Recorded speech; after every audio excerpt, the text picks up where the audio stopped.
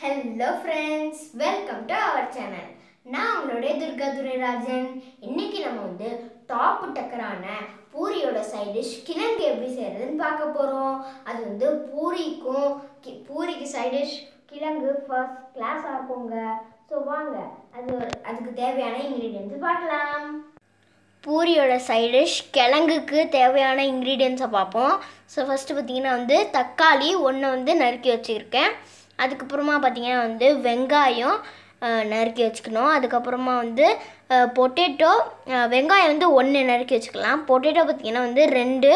அதுக்கப்புறமா வந்து கொத்தமல்லி இலை, அதுக்கப்புறமா பார்த்திங்கன்னா வந்து அப்புறம் பச்சை மிளகா வந்து 3 பச்சை மிளகா வெட்டி வச்சுக்கணும். அதுக்கப்புறமா வந்து தேவைக்கேற்ப கல்லுப்பு, அதுக்கப்புறமா பார்த்திங்கன்னா வந்து இஞ்சி, பூண்டு 1 பல், இஞ்சி கொஞ்சோண்டு, அதுக்கப்புறம் சோம்பு கொஞ்சோண்டு போட்டு அது வந்து நசுக்கி வச்சுக்கணும்.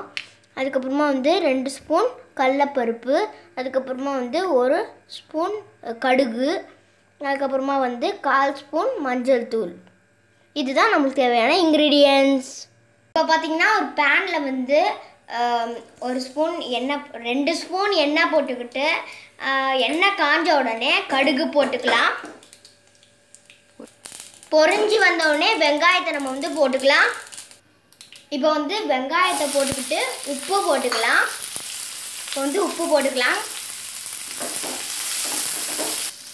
வெங்காயம் போட்ட பிறகு கல்லுப்பு போட்டால் நல்லா வந்து வேகும்.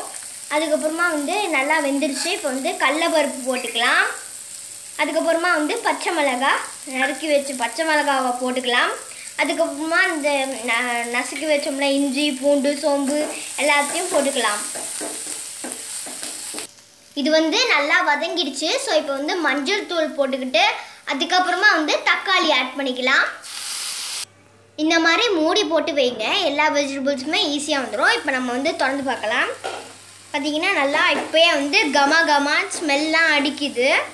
ஸோ பார்த்திங்கன்னா வந்து உருளைக்கிழங்கை வந்து வேக வச்சு தோலை உரித்து இந்த மாதிரி மசிச்சு வச்சுக்கணும். இப்போ வந்து கருவேப்பிலையை வந்து ஆட் பண்ணுறோம்.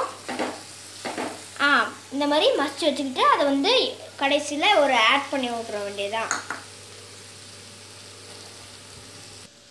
ஸோ இப்போ வந்து கொஞ்சோண்டு தண்ணி ஊற்றிக்கலாம். அப்போ தான் வந்து காரம், தக்காளியோட புளிப்பு எல்லாம் வந்து ஒன்று சேரும்.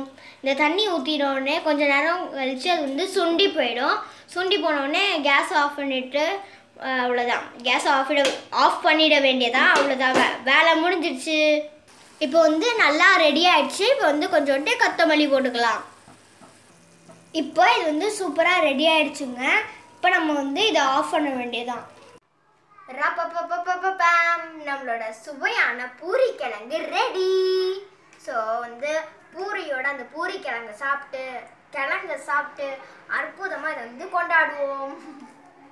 ஸோ இப்போ பாருங்கள், வந்து சாப்பிட்டு பார்ப்போம்.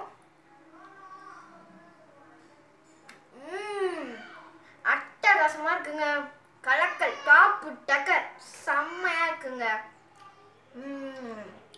ஸோ நாங்கள் வந்து கூடிய சீக்கிரமாக வந்து பூரி எப்படி செய்கிறது அப்படின்ற வீடியோ நாங்கள் வந்து போடுறோம். அவ்வளோதாங்க. இது வந்து செம்ம டேஸ்டியாக இருக்குது. நீங்களும் வந்து கண்டிப்பாக உங்கள் வீட்டில் வந்து ட்ரை பண்ணுங்கள். அப்புறம் வந்து உங்கள் வீட்டில் எப்படி வந்திருக்கு அப்படின்றத வந்து எங்களுக்கு வந்து கமெண்ட்ஸில் சொல்லுங்கள். அவ்வளோதான். நம்ம வீடியோவை வந்து லைக் பண்ணுங்கள், கமெண்ட் பண்ணுங்கள், ஷேர் பண்ணுங்கள். மறக்காமல் நம்ம சேனலுக்கு சப்ஸ்கிரைப் பண்ணிவிட்டு பக்கத்தில் இருக்க பெல் ஐக்கானை டிங் டிங் டிங் டிங் டிங் டிங் டிங் டிங் டிங் அப்படின்னு ப்ரெஸ் பண்ணிடுங்க. ஓகேவா? பாய்.